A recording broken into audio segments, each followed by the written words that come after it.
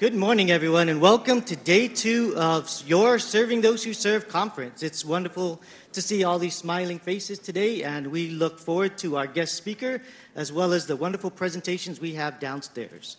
So for today, I am happy and ecstatic to introduce our Master of Ceremonies today, Ms. Heidi Audette. She is our Communications Director for your Washington State Department of Veterans Affairs. She also likes to moonlight at Tacoma Comedy Club as well as a Circle K in Lacey. So if you ever want to see her, just stop by.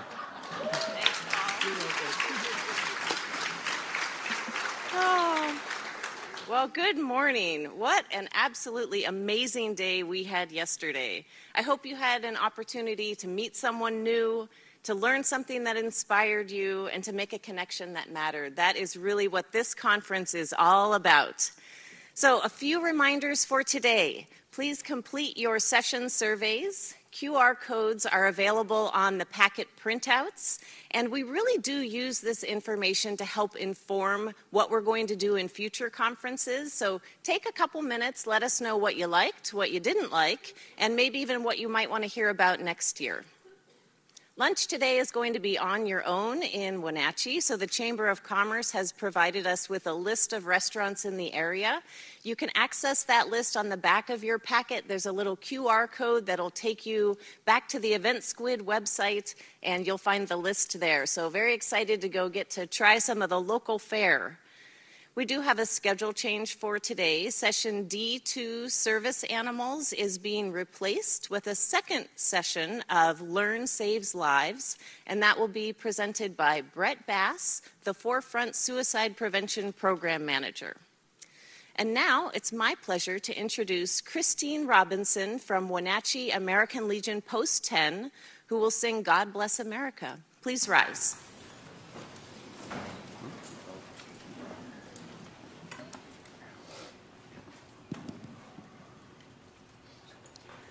While the storm clouds gather far across the sea, let us pledge allegiance to a land that's free.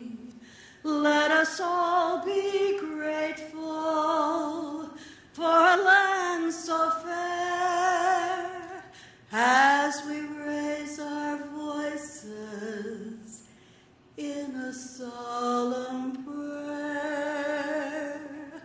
God bless America, land that we love. Stand beside her and guide her through the night with the light from above.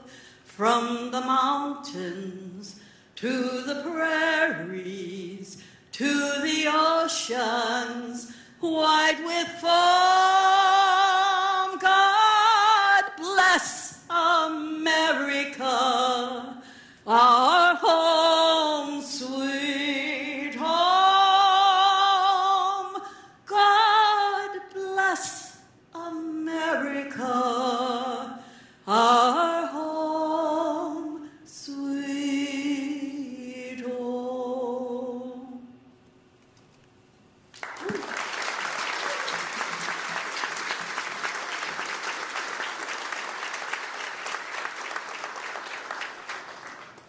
All right, please take your seats. So, thank you so much, Christine. That was absolutely beautiful. What a great way to start our day today. So this morning, we are going to do something just a little bit different than we have done in past years. Yesterday, we spent a lot of time learning new things, learning how we can better serve veterans and their families in our communities. Today, we're going to take a little bit of time and really focus on our own wellness.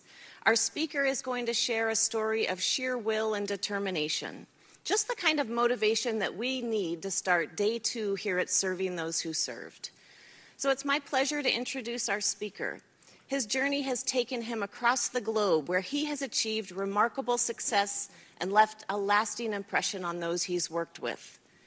As a Marine Corps veteran and fitness professional, Ruben Payan Jr.'s crowning achievement is conquering the 7 summits of the world, a feat that required immense dedication, perseverance, and a strong mindset.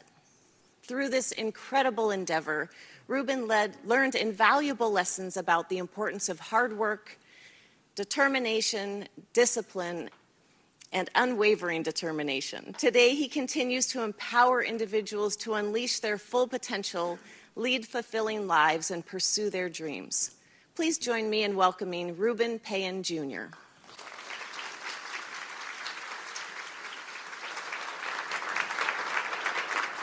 Thank you very much.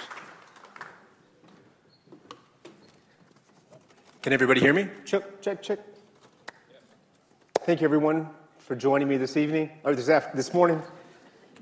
First of all, I'd like to thank all the staff for the Washington Department of Veterans Affairs. Can we give them a round of applause for all the hard work? Before I get started this morning, I'd like to play a video. Now, this video has not been shown. This is the first time publicly that it's been shown to anyone. I did a project a few years ago. They just finished the filming. And what they did is they traveled around the world and they tried to identify the characteristics of what it makes up a genius. And I was referred by a friend for the principle of devotion to goal. And so I'd like to share this 5-minute video with you and introduce you to Genius, Genius Inc.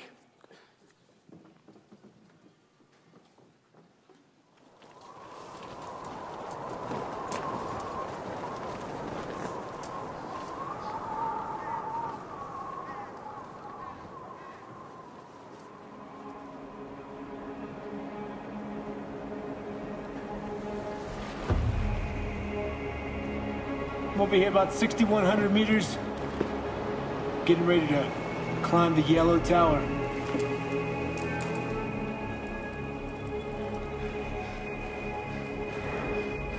I like doing things that most people will say are impossible. When I'm focused on something, I don't hear anything else, I don't feel anything else except what I'm dedicated to.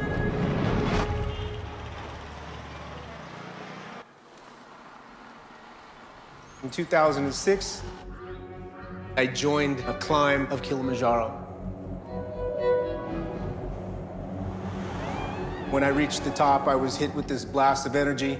I said, you know what, I don't want to just climb one, I want to climb them all the 7 summits. The highest mountain on each continent.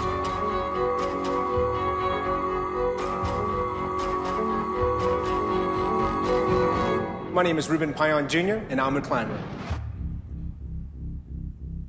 I would define the word goal similar to a lighthouse.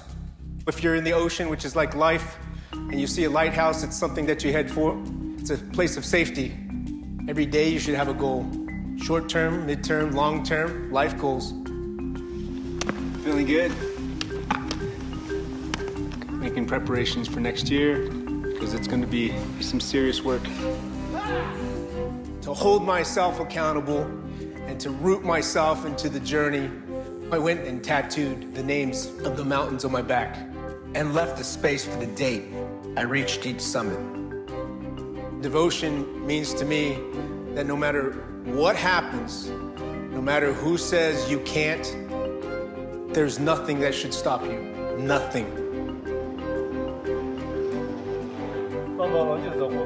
After Kilimanjaro, I started climbing the next mountain.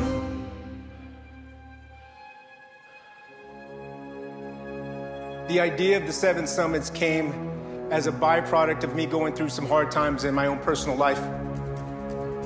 It was a way for me to redeem myself. Each mountain was a symbol of me kind of letting go of that weight, that burden within me. All of those things, all that negativity. Can I be successful? Am I worthy? Am I good enough? Each mountain that I conquered, I felt a little lighter and a little lighter and a little lighter.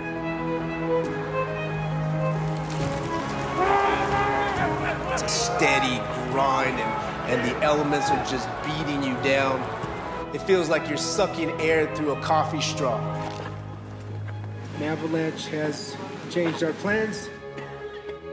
But yesterday was hella tough. Really hella tough.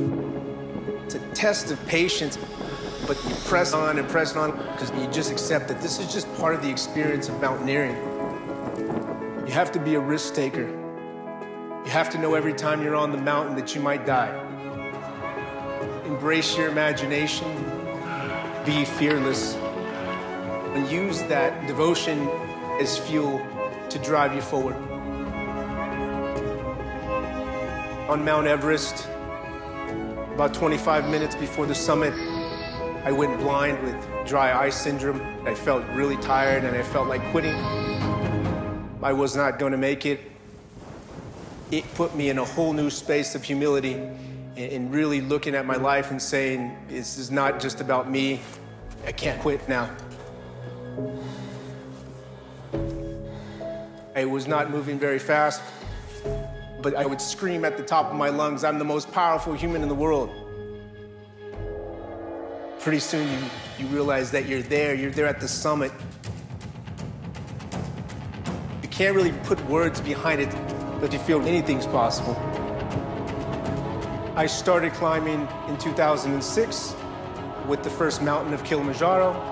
I finished in 2016, the South Pole, Mount Vincent. We have officially finished all 7 summits. What genius means to me is awareness, consciousness, and understanding that your words and your emotions and your actions can change the world. So be patient with your goals and don't be afraid to go and accomplish what you feel you need to be complete. Anything's possible. Anyone can become a genius.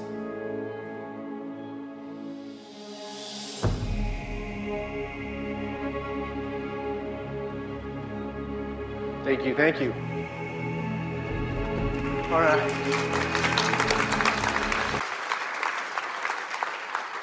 So if you guys don't mind, I'm going to walk around, get off the podium. I was invited here to talk about Mount Everest and my experience. And I wish that I could tell you that my experience on Mount Everest was a pleasant one. It was not. I wish that I can tell you that I kicked Mount Everest's ass, but I didn't. No, what I can honestly tell you about Mount Everest is that the Ruben that went up the mountain is not the same Ruben that came down. As my partner of 17 years would say, I'm happier, kinder, and much more fun to be around. Wouldn't you agree, baby? Imagine this. We're at high camp, 8,300 meters. I'm lying in my tent. I just woke up from this short power nap. And I can see my tent shaking. Now, I happen to be a suspense, thriller, horror kind of movie guy. And I'm sitting in this tent, and I'm like, man, that reminds me of that 1960 Psycho movie. Remember the shower scene? Does anyone remember that? It reminded me of that, of how vulnerable I was behind this little fabric tent. I remember thinking, maybe Mother Nature's just kind of showing us and showing me who's really in charge up here. And it definitely wasn't me or my team.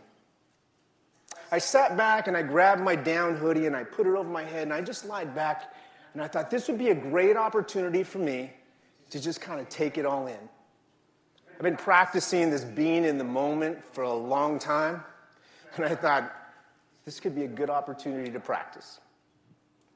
So I lied back, I closed my eyes, I took a big deep breath in. They say the space of nirvana lies between the breath. I held it for a few seconds, and I exhaled. It felt like this.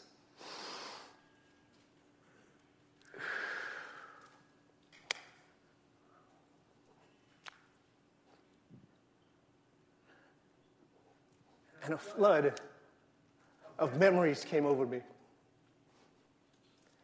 That Arizona tattoo parlor, where I was getting those tattoos on my back.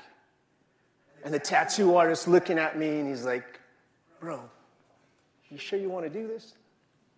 I said, yeah, I have to do this. It's the only way that I can beat that inner demon. I think we all have that voice inside of us that kind of holds us back. It was the only way. I said, if I don't etch these goals onto my back, I'm going to be a loser for the rest of my life. That was what I was thinking. And it was the only way that I can really hold myself accountable. Thank you. I can hold myself accountable to the goal. So I tattooed it. Now, mind you, people made fun of me. They said, you know, Ruben, you can always put a big butterfly over it. If you change your mind.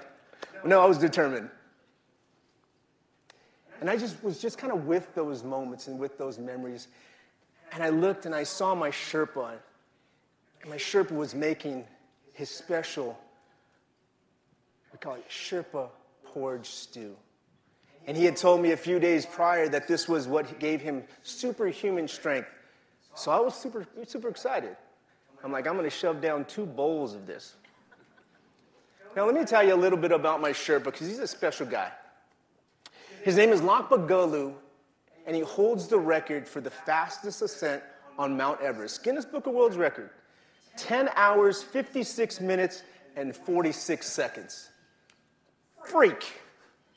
He's a freak. I met him 4 years prior to Everest. I met him in Aconcagua, and he was actually with another expedition team.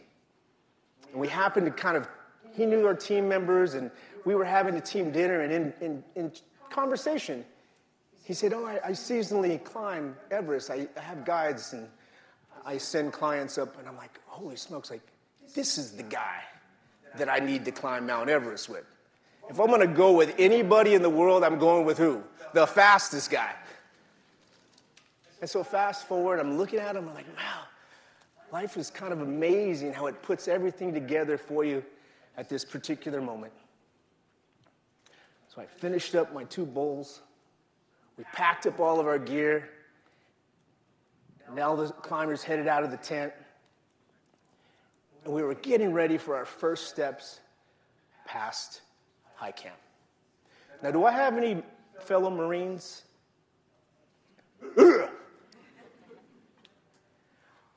I remember Lakpa stepped up and he said, get ready! And it reminded me of that staff sergeant that used to say on the firing range, lock and load. Just kind of brought this energy over my body. And there we go. At 10:30 at night, we were going to go past high camp, travel through the 3 steps, and make it to summit 5:30 to 6 in the morning. Now, prior to Camp 3, life wasn't so good for me. I was vomiting. I think I had lost like 20 pounds just vomiting. But it seemed like that day and that night, everything cleared. My body felt great. Lakpa said to me, we're going to be at the front, so you're going to have to move a little quicker. I was ready for the challenge. And there was no way that I was going to embarrass a super Sherpa. I was like Robin to Batman. And there we go. Boom. Everything was smooth. My body was just performing at the best.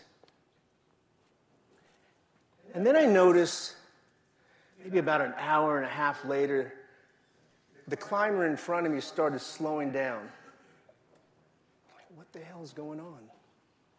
Because you have to maintain your distance, but he started slowing down. I'm like, oh my God, please don't slow down, because if you do, there's going to be this traffic jam behind you. Well, he was navigating around a fallen climber that had passed years earlier. Such a moment.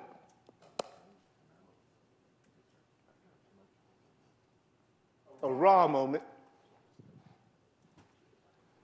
And I remember walking around this body, and I just stopped. I'm sure like all the other climbers, you're hit in the chest with life is real. It's real.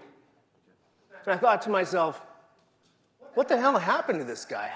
How did this happen? Did he have kids? Did he have a wife? And I said, I hope that he died doing exactly what the hell he wanted to do. And that was conquering his Mount Everest. And for a moment, I felt this sense of compassion for the stranger. We had to move on. As we started moving up the mountain, the wind from my right flank started getting into my eyes. Now, mind you, it's the middle of the morning. I didn't have clear goggles. All I had was my tinted goggles. And if I were to put those on, it would have made my vision worse. So I grabbed my hoodie, and I kept marching. And Lakba's moving. He's on my ass. Go, go, go, go, go, go, go. And that wind just kept driving into me and driving into my right side. And it seemed like the more that I tried to moisten my eyes by naturally blinking, the worse it became. About 2:30 in the morning, I was praying to all the gods that the sun would come up and I can find refuge by putting on my tinted goggles. The fight continued. And the more we kept going, the more the wind blasted. And about 5:30 to 6 in the morning, I could see the snow starting to change color. It started lightening up. Boy, was I happy. We took a little break, got inside my bag, pulled out my tinted goggles, expecting what? Expecting my eyesight to get a little better. It did not. I stopped for a moment, took them off, cleaned the lenses front and back because I thought, maybe it's the lenses. Put them back on, still the same. It was almost like I was looking through a frosty white mug. I could make out shades of color, but I couldn't make out distinct lines. So I thought, all right, I'll figure this out because I was kind of embarrassed. I'm a Marine. I got some things I got to work through. I was kind of embarrassed, and I'm like, okay. Water. I'll grab an Nalgene bottle, dip my fingers in the water, and try to moisten my eyes. Ladies and gentlemen, it made it worse. So worse that my eyes started to stick together. And then I knew I screwed up. Lakba came over to me and he's like, you ready to go? I said, how far away from summit? He's like, less than 30 minutes. Like, less than 30 minutes? That's like from here to the wall. That's how close it is. We're talking 40 feet. It takes a little time to get there. So when he said less than 30 minutes, I'm thinking, wow, we're close. So I thought to myself, maybe we could just get to the top. We could figure this thing out. I was hoping he wasn't going to turn around. Because if I were destined to die on Mount Everest, in my mind, I would have rather have gotten to the summit, get the freaking picture, let everybody know that I made it, give him my camera, and then when he comes down, everybody around will like, such a hero. Instead, you turn around, 20 minutes from the summit, you die on the way back. My family says, hey, did he make it? He's like, no, he made it 20 minutes from the top. And I die feeling utterly disappointed. Lakba said, let's get to the top. Woo, okay. At least I made it. That's good. So he carries me, he gets close to me. I remember kind of dragging me up to the top. And he sits me down. Let me show you a picture here.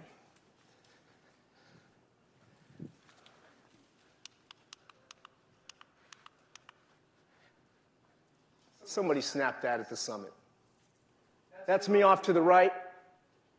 That's Lakba off to the left. I'm reaching in to grab my camera. I'm reaching in to grab my camera. And I gave him my camera, and I said, Lockwood, snap the picture, but keep the camera. You know why, right? I knew he would make it back down. I wasn't so sure I was going to make it back down. I said, keep the camera and give it back to me when we get back to high camp. Fingers crossed. He agreed. I pulled out my banner, took the picture. I'm actually blind in this photo. When I pulled out the banner and said, hey, Lockwood, make sure it's straight. Might be upside down. So this picture, ladies and gentlemen, was me being blind on the top of the world.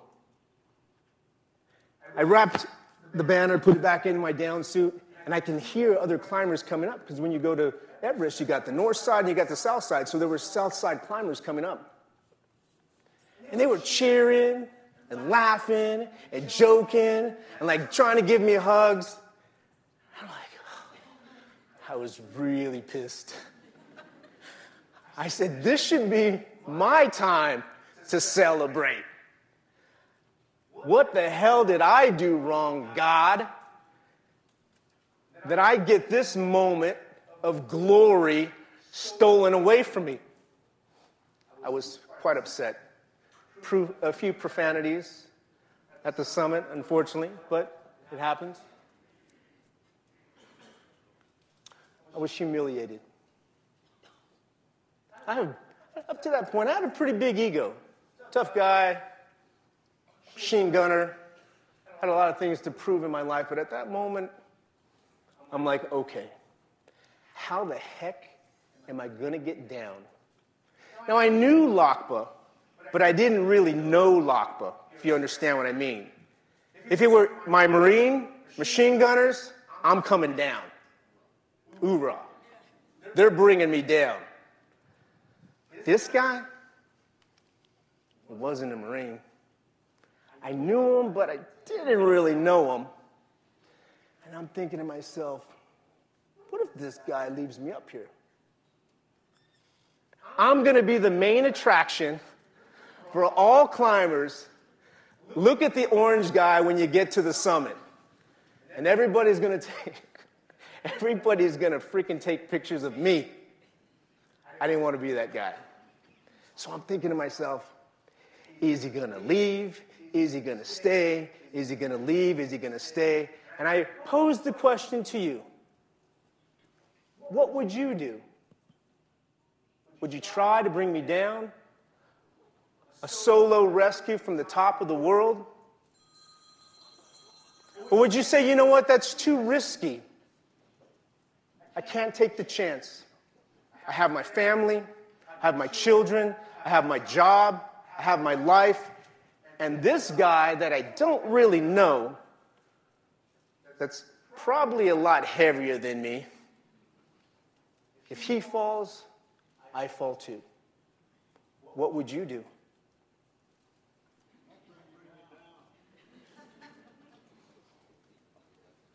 Ladies and gentlemen, I'm just standing with you.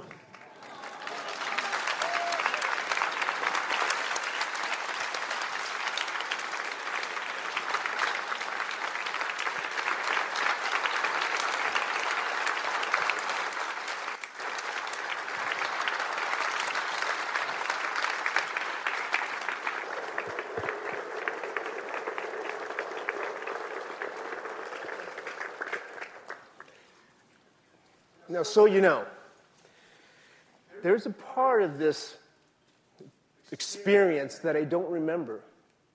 And I hadn't seen him for 10 years. Since we climbed, I hadn't seen him. Yesterday was the first time that I invited him out. I wanted to surprise everybody. And I invited him out to come and give his side of the story. Because I didn't know what happened. There's a period of time when I don't remember. So, Lakpa, all you, my friend, thank you. I love you. I love you.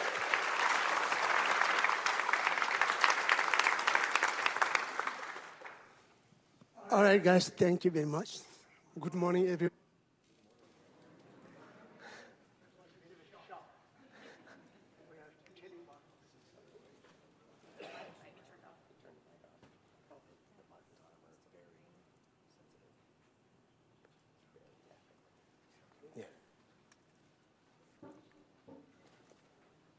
I think the testing. Test. This.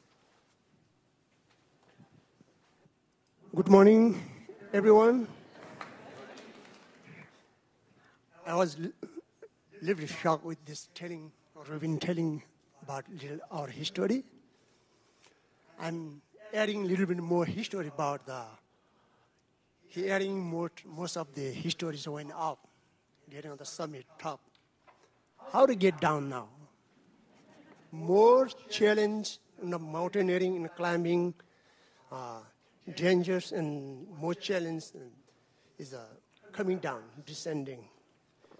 99% people on the mountain accident after summit. Why? Because people just thinking about only the summit, pushing the summit.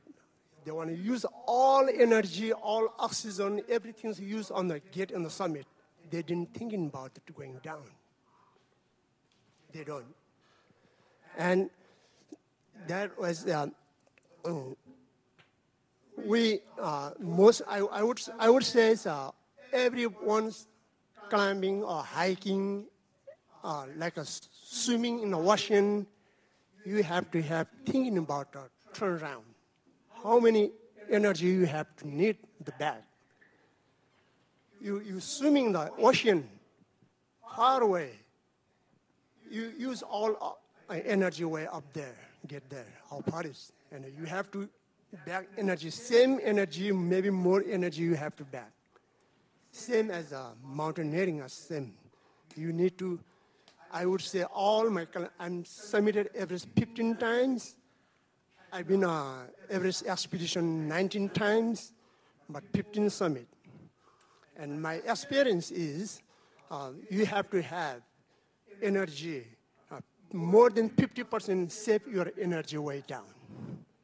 So far, 99% people accident on the mountains after summit.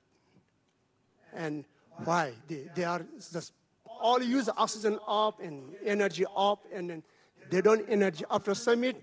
They are so exciting and taking pictures, sitting there a long time. They didn't follow up the timing, get down.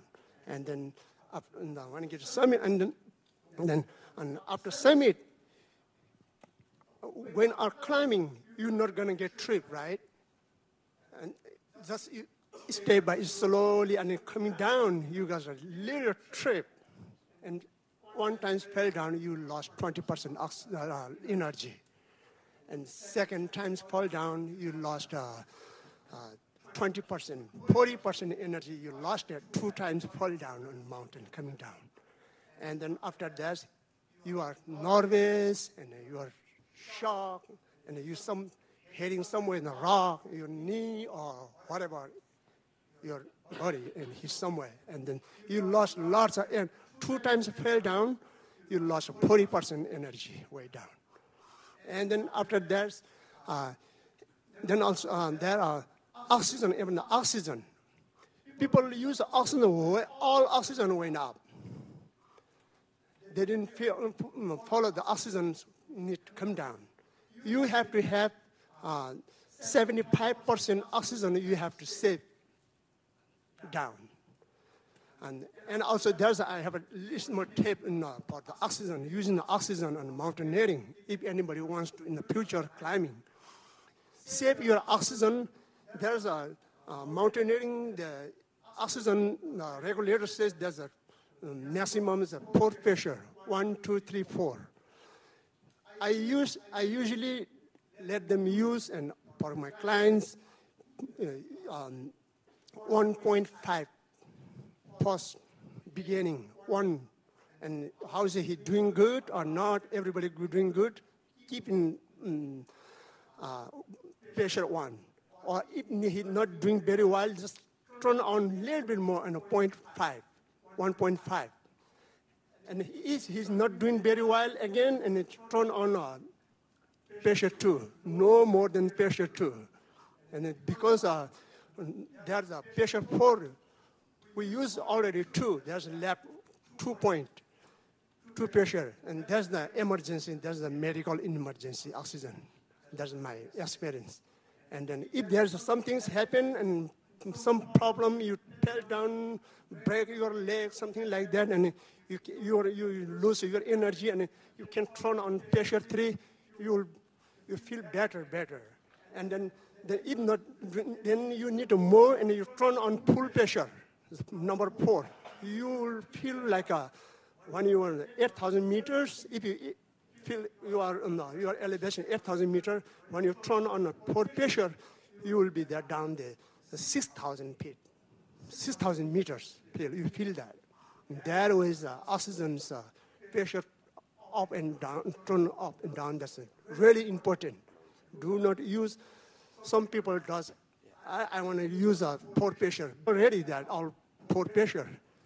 When there's no emergency oxygen lab, and there was lots of people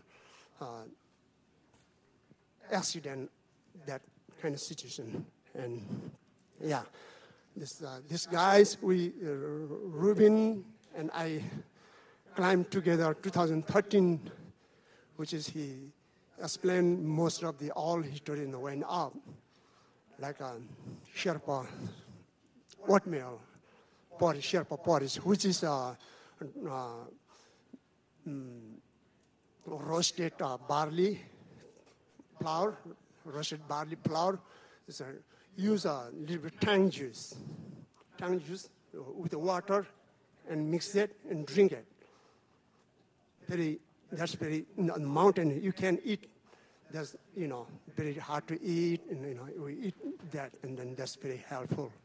And then he want to eat it, and you have to eat.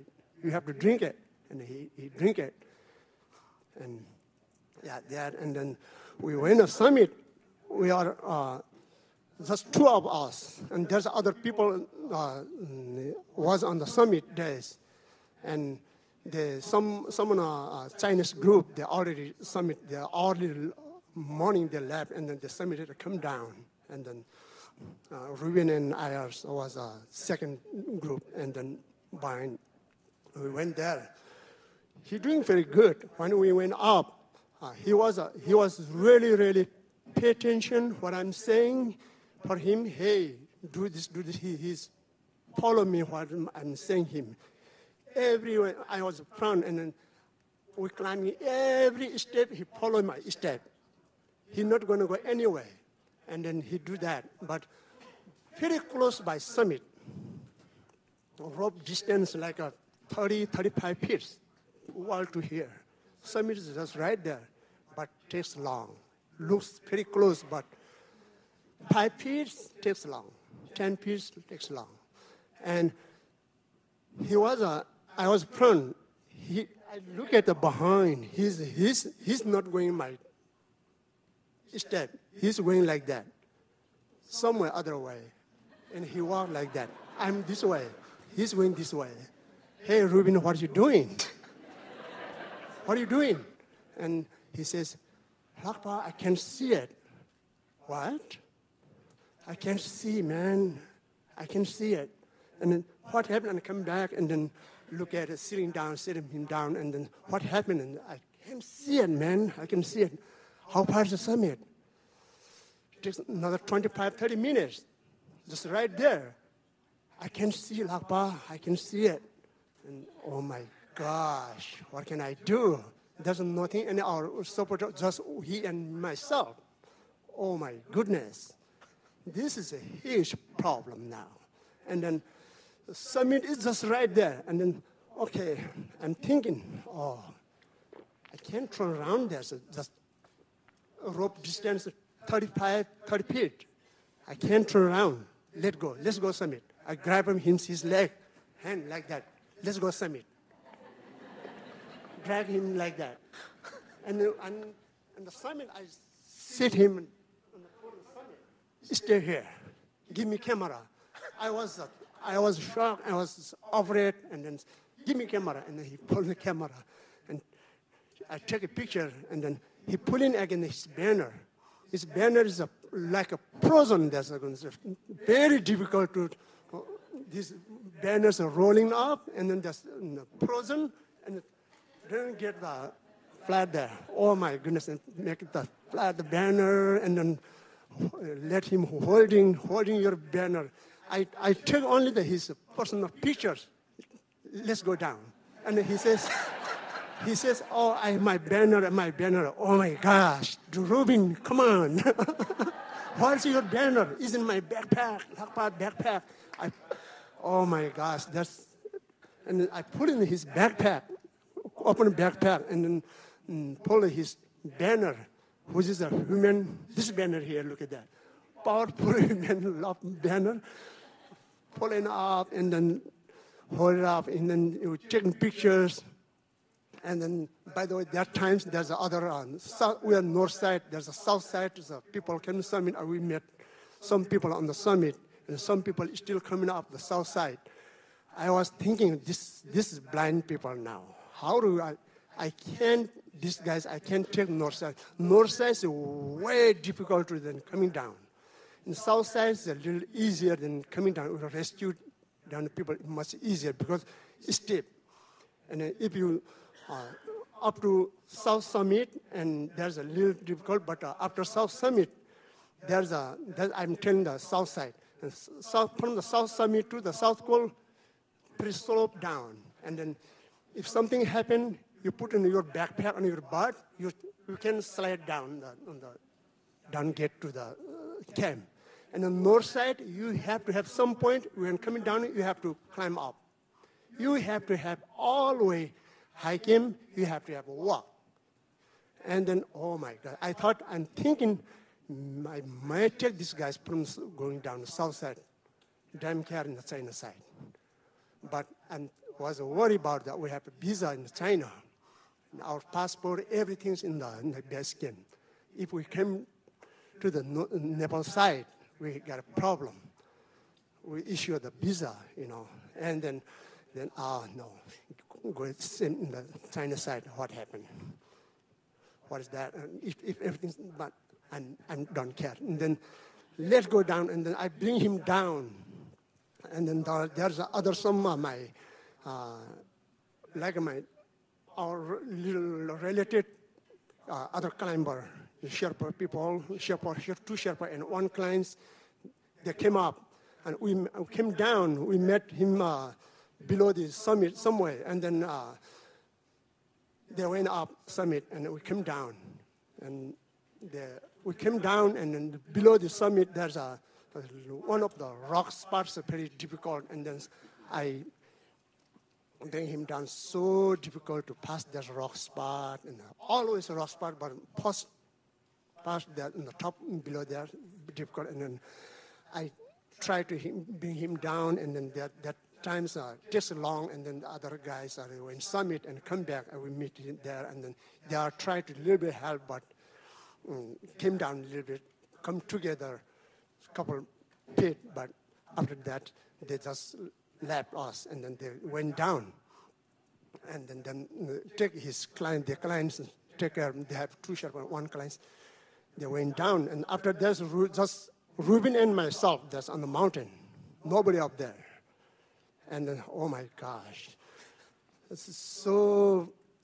Oh my gosh, and came down. There's a Hillary in the above the second steep. There's a north side, the first steep. Very steep there, and the second steep, there's a ladder on there. We put the ladder, two spots the ladder, top one and bottom one.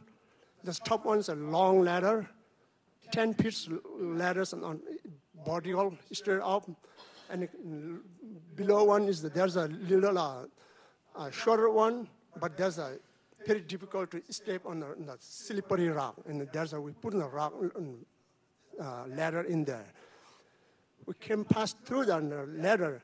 Ruben's both legs stuck in the ladder. Between the ladder, the hole in the hole, both legs go through in there. He stuck there. Oh my gosh, he can't come back. Oh my gosh.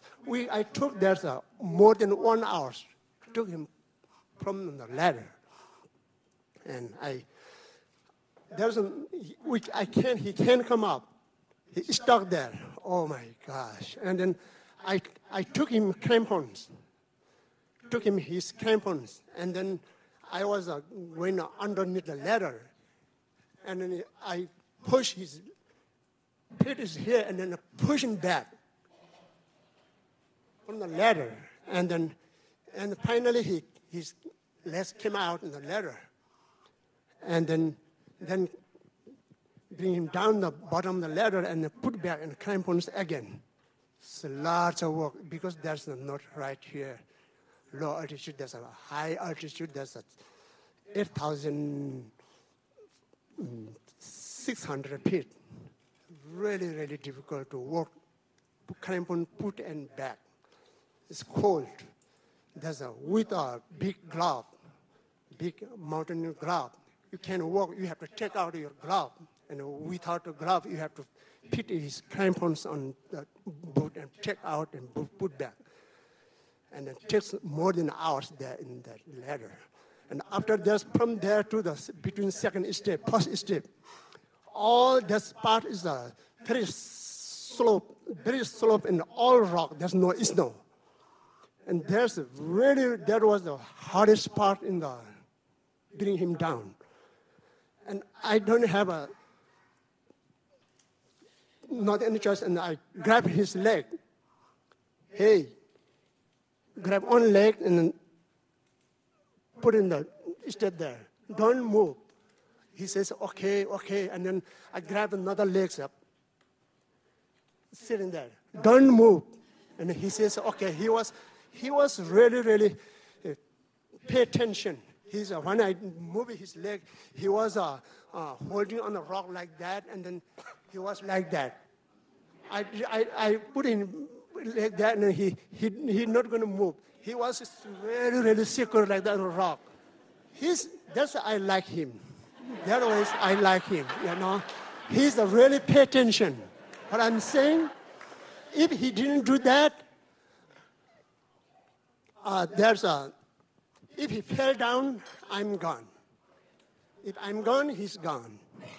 There's a rope, it's really thin rope, because summit there's a thick ropes. We can put, but there's a very heavy. People cannot. There's only one day for rope that you can put the thin rope. There's a very thin, small rope there. If this guy's body's weight is almost twice than me, and then he fell down, I'm gone. I'm nothing there, right? And then the rope's not gonna hold two people. The rocks, the cart, the ropes, we're gone. And yeah, if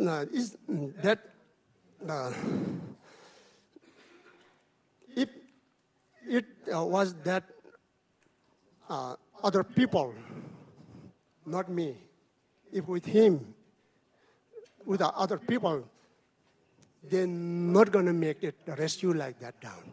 One people, that kind of altitude, nobody can rescue him down.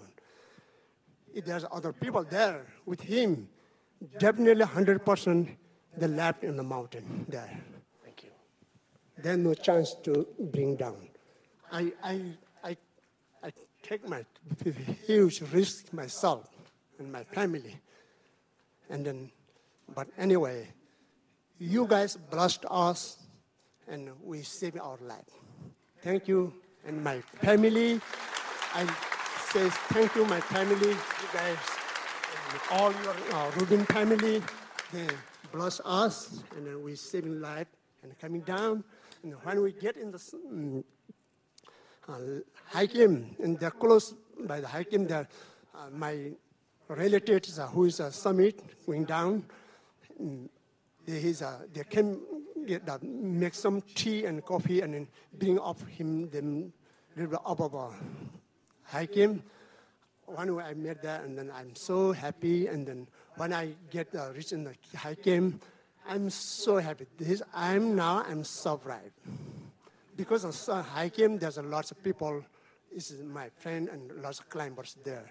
And then he's blind. I putting him in my tent, in our tent, sitting him down, and then he was calling to Kemi. in the Beijing. His phone is working in the cell phone is working in the 8,300 meters. Well, I'm so surprised. Ruben is he's lying down in the tent. He's calling. I'm trying to find out the airdrop. The high game, but he's lying down. He's calling. Hey, Ruben, what are you calling? He's making this sound way worse than what it was. What? Well, there's a part of this story that he didn't really fully remember because he was so focused on me that when we talked about it yesterday, he's like, really? But I remember. So after we finished coming down from second step, I was exhausted. I mean, like, really exhausted.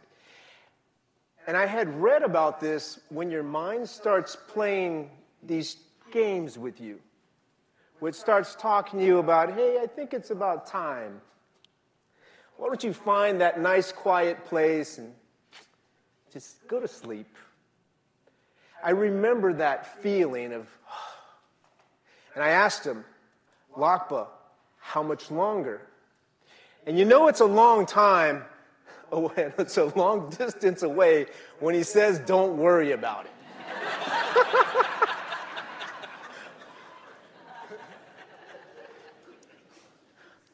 It was like that one beacon of hope. Maybe we're close. And what happened is there happened to be another climber going up. His name was Rupert, and he was an Australian climber. We had met him at Advanced Base Camp maybe 3 weeks prior. And he was doing a solo climb, no supplemental oxygen, unassisted, and he was on his way up. He already came up. When we came down, we met him above a second step above the ladder. How did he made it up there? And then that's surprisingly without oxygen. And then he asking me, we were coming down, he asking me, how far is the summit, Lakpa? Even he didn't know us, right? And then he thought of someone else. And then, how far is the summit, man? If you're this kind of pace, you're going to be another 5-6 hours. Really? Wow. Looks there, man. Looks there, he says. Yeah, it is looks just pretty close there, but takes a while. This is mountain. This is a mountain and Everest. It's pretty close there, yeah. And then, so I hear them talking. What am I do? And then he says, better to turn around.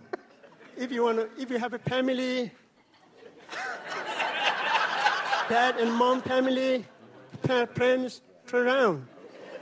And they're having this. Turn around. They're having this conversation, and I'm thinking to myself, I just want to take a nap. I hear them having this conversation, and then I hear these footsteps, and Rupert said, Ruben, what are you doing? I said, I'm blind. I'm not doing anything but sitting here.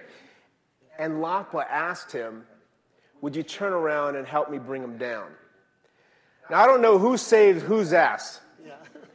Maybe we save Rupert, because if he would have gone up, he would have passed away on the way down. But he made the decision to turn around and tie in and help bring me back to high camp. And someone happened to catch a video of it. There's a video. Yep, that's the video. Someone caught about a minute. Rupert's here on my left side, I'm in the middle, and Lakpa's just below me.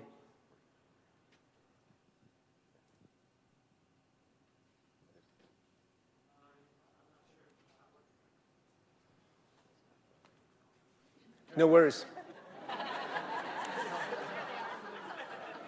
No worries. We don't need to show that.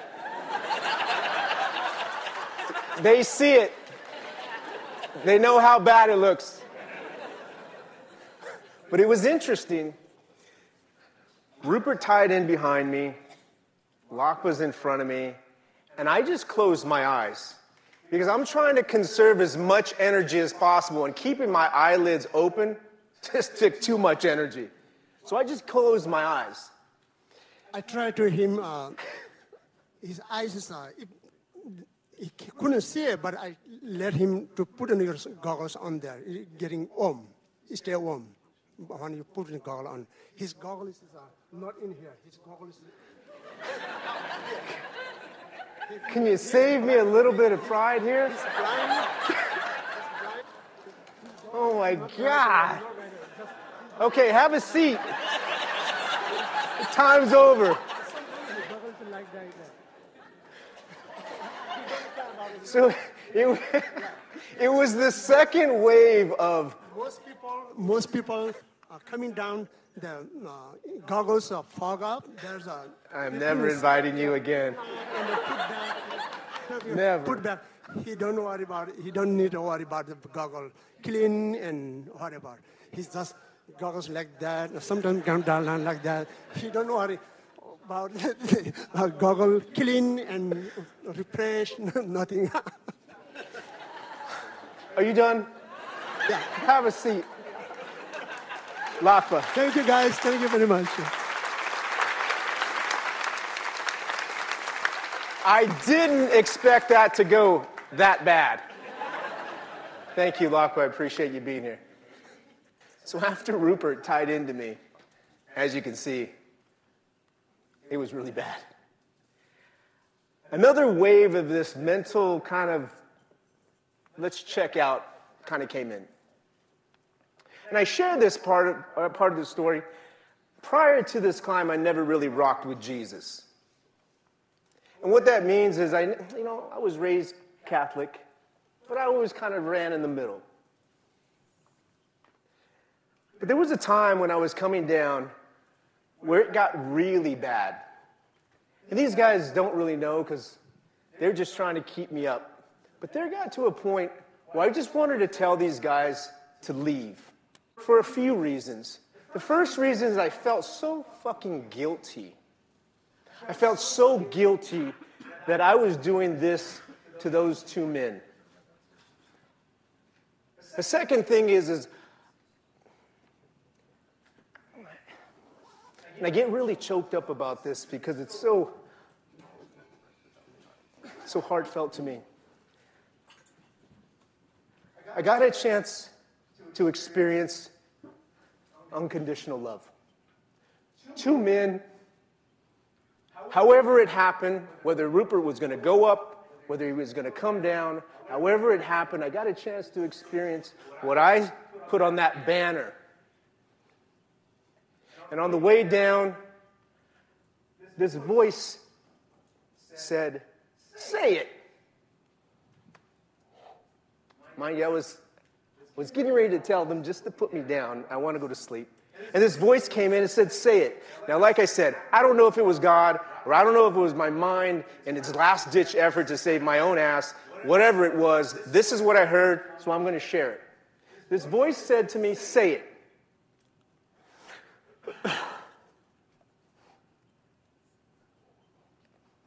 The body of Christ empowers me. That's what I heard. I had never said it before. I had never heard it before. But the voice that said to me, "Say it," I said, "What? Say what?" The body of Christ empowers me. The body of Christ empowers me. And I said that mantra all the way until I got back down to high camp. And every time I would say it, it invigorated me, it brought life to me, and it gave me that power for that next step. And like I said, prior to this climb, I never really rocked with Jesus. But after this climb, we're pretty close. Ladies and gentlemen, I want to thank you for allowing Lakba and myself and my family to share our story with you. Have a wonderful time, and may God bless all of you. Thank you very much.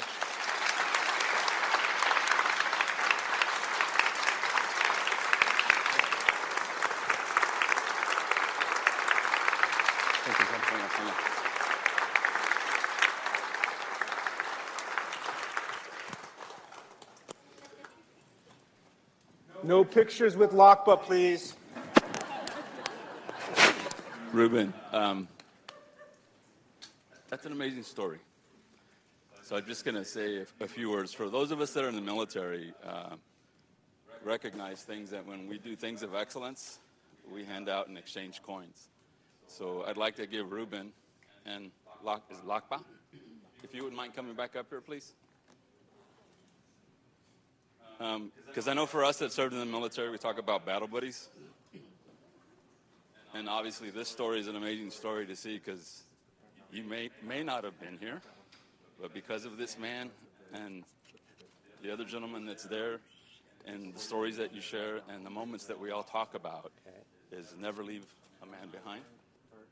It's an amazing story. So this is a great way to start a morning, right? That inspirational, how you feel. And I just want to take a moment and just say thank you.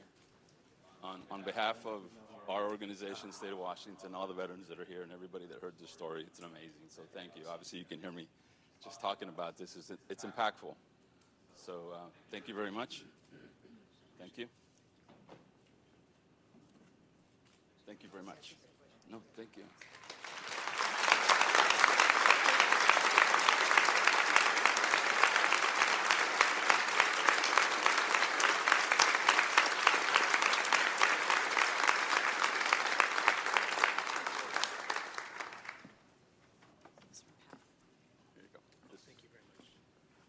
Some gifts from Path with Arts. I just wanted to extend the opportunity. If anyone has any questions, for myself or Lakpa, I wanted to extend the opportunity and ask. Please, no questions to make me look worse. Yes, sir. I took about 1 year. It was about 1 year of training. I was actually I moved to Beijing in 2007. That's another story. But I just moved back to the States about 3 years ago. And so I was actually doing my training in Beijing. And so, yes, it took me about 12 months of training. Yes, sir. When did you have your eyesight back? Great question. So when we arrived back to Camp 3, he went to go find some eye moisturizer, eye solution. I lied back. I had to make a call for Cammie, so I checked my phone, kind of fumbled with it, made the call. What time was it, babe? 10 o'clock at night. It was 10 o'clock at night. I said, things aren't good. We need a helicopter. My poor Cammie, she calls her parents up here in Wenatchee. Do you know anybody that can get them down from the north side of Mount Everest? And so they were working throughout the night to try to get me home. And so when he came back, he put the solution in my eyes. I passed out about 5 hours later. I could see just a little better. I'm like, okay, maybe it's just a little bit more solution, a little bit more time. And yeah, my eyesight came back. When laying down the tent, and then he gave me the phone. Lakpa find out Cammie's name here, and then I find out, give him his dial the phone. I thought he's just joking, right? And then his phone is ringing there. Oh my gosh, this is a good idea. Yeah, this, and then and I was find out the eye drops, and then my friends someone of my friends has got an eye drop, and I put in the eye drop, and then pretty much early morning 4 or 5 a.m. He says, Lakpa, we are the same time. Lakpa, yes. And I saw a little bit. Oh, I'm so happy. And because I'm not worried about that time, but if he's still blind, I call already Chinese teams in the ABC best game. I already called them, and then they're trying to send a rescue from their last game, which is we already came there. I'm not worried about that. After that, I have lots of supporter, and there's a rescue. I can find them, and after that, after get in the high game, We went up the 6 hours, climbed 6 hours, get down him 14 hours. Get down to summit to the last game, 14 hours. Go ahead. Are you going to write a book? We were Please. just talking about that this morning. Please do, because that is one of the most amazing stories I've heard ever. When it goes into print and people realize how weak and vulnerable I was, it's like the internet. It lives on forever. But we're thinking about it. I still have to do some growing internally. Next question. What's the secret porridge? You were just you were pumping that porridge up. The secret Sherpa porridge. Remember, you said, "Oh, you have to have my porridge." It's the. You would make it. Sherpa porridge. That is the roasted dry barley flour. We call champa. This is really, really good for altitude. When you just roast it, and we put in the mill, and then make a flour, and then barley, and then that's very helpful. And when you're going to high altitude, you eat that, and this makes a little help for the altitude sickness as well. That's when you eat that champa. Sometimes most of the people use that in mountaineering. The headaches go away. That's yeah. Next question. Have you kept in contact with Rupert? I reached out to Rupert about 2 weeks ago. We were just email. I thought I could get him to do a video, but I haven't spoken to him. Interesting story, though. About 4 years later, he sends me a picture. Guess what he sent me a picture of? The summit. So his dream was fulfilled. I was happy about it. I felt so guilty. But maybe we saved him. There was no one else that was going to tell him to turn around. And maybe for some reason that's the way life works. People cross paths in the sky. And we saved each other. Now that you've done the 7 summits, what did you do after that? I really want to know what's after that. After I came back from the 7 summits, I'll tell you what, it was kind of depressing. Because you go through this, I have a goal, I have a goal, I have a goal, I have a goal. And then it happens. And then you come back and you know what? I don't have to do anything else big. I could just be with myself and be a good partner and be a good dad and just enjoy my life. I tell everybody it was the most expensive personal development program I ever put myself in. Have you guys ever heard that expression, the longest journey you'll ever travel is the 18 inches between your head and your heart? That's all I needed. Next question. Yes. I have a question for you, Lapa. In the military, we're trained to never leave a fallen soldier and to bring each other down and to carry each other. And that's like hammered into us. And I didn't hear you. Sorry about that. Oh, I was wondering, in the military, we're really trained to carry each other and to never leave a fallen comrade. And we're trained that since we're very young adults, and it's part of who we are and the fabric of our character. What inspired you and what forged you into the type of person that you are, where you would take such a risk for someone that you didn't really know and do such a phenomenal thing?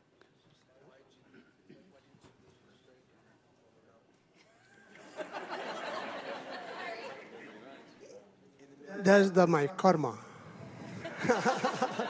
Save people. That's the big karma, is to save people's life.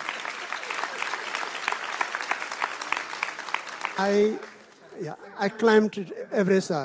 My 19th expedition, I never left people behind me. And then there's my karma. I don't want to leave people behind me. Get together, all together, much you can. Tell him, when was the last time you climbed Everest?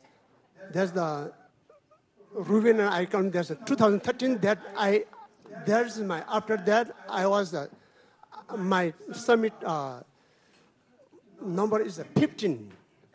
There's most of summit number was 17. Only one guy's only 5 times more than me. I'm trying to catch up his record. But after we had that problem, I quit Everest expedition.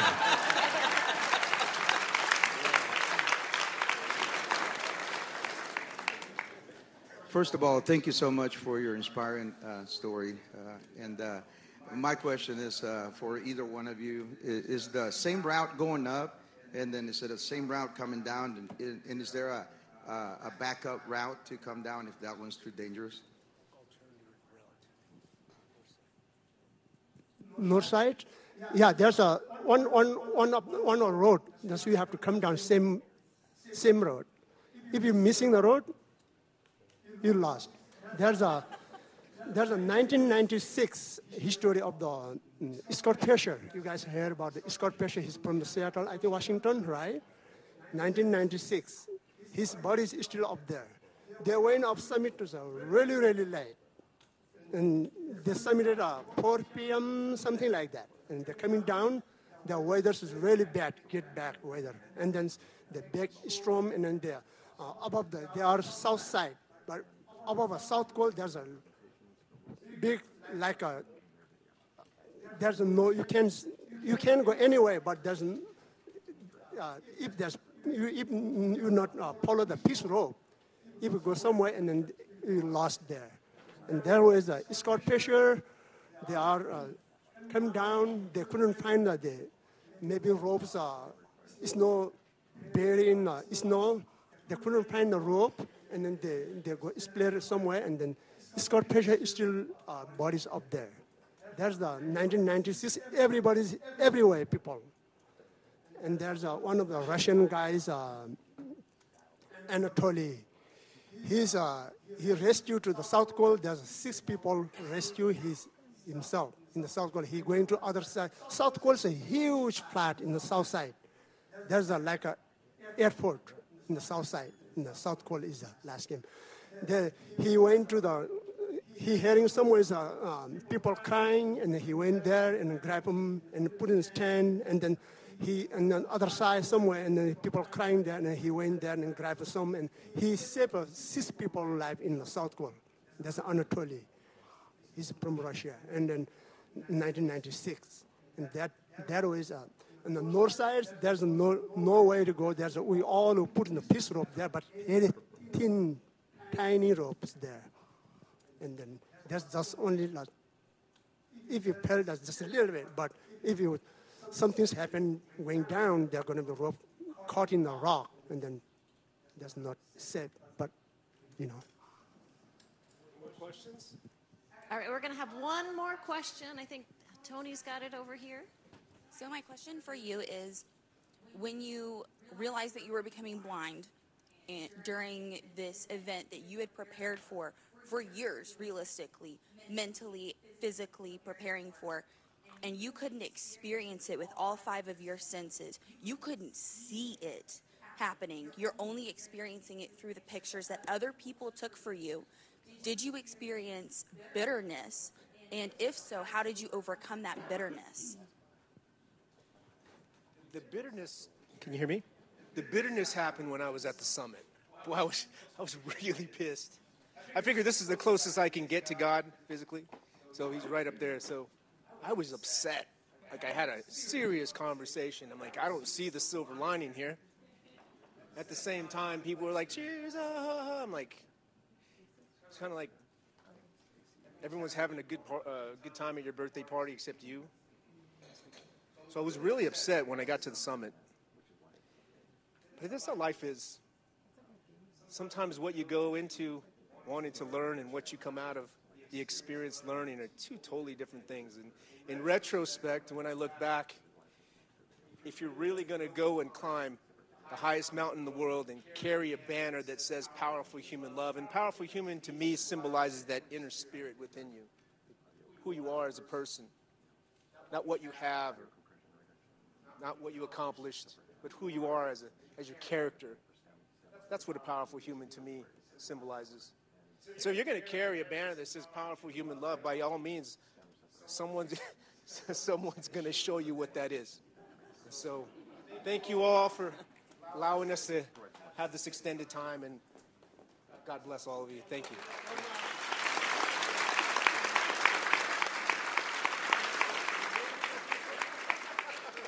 Don't ask him summit view. Interesting story. If you want to see how beautiful the view was, look through my goggles on the summit picture. Thank you all. Have a good morning. Hey, where's Tony? Can we give Tony Sandoval a round of applause?